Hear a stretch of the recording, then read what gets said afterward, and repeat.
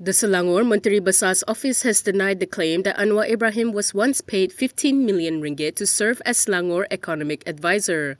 The claim was allegedly made by Perikatan Nasional chairperson Muhyiddin Yassin while campaigning for PN's Padang Serai candidate.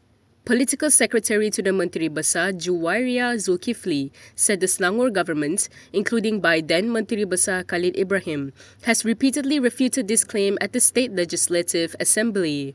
She added that during Anwar's stint as advisor, he was only paid a symbolic 1 ringgit per annum. She also said that the sum was not paid to Anwar since the day he was appointed and he does not receive any other allowances or special treatment. In a statement, Juwairiya also said Muhyiddin was recycling baseless allegations, displaying desperation. She also said this shows that PN was bankrupt of ideas. Several video clips of Muhyiddin making the claim have appeared online. Malaysia Kini is seeking comment from Muhyiddin's office.